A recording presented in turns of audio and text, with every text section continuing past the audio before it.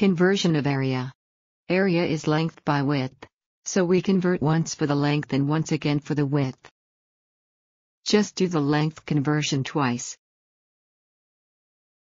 Example, convert 1 square yard into square feet. 3 feet make a yard, so the length conversion is to multiply by 3. So the area conversion is to multiply by 3, and multiply by 3 again. Result is 3 times 3 equals 9. There are 9 square feet in a square yard. Count the 1-foot squares, and you will see why.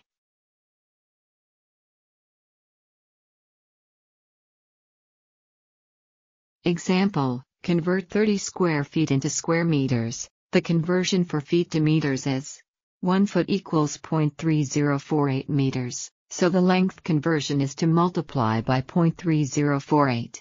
And so the area conversion is to multiply by 0.3048 and then 0.3048 again. 30 by 0.3048 by 0.3048 equals 2.79. So, 30 square feet equals 2.79 square meters. More, or less. Sometimes you can get the conversion the wrong way around, so it is a good idea to think, will my answer be more, or less? If you get the wrong answer, try dividing by the conversion number. Example, convert 5 square meters into square feet. Will the answer be more or less than 5? Feet are smaller than meters, so there should be more square feet than square meters. The conversion is 1 foot equals 0.3048 meters. Try multiplying 5 by 0.3048 by 0.3048 and we get 0.46 square feet. Oops! That is smaller. Try dividing.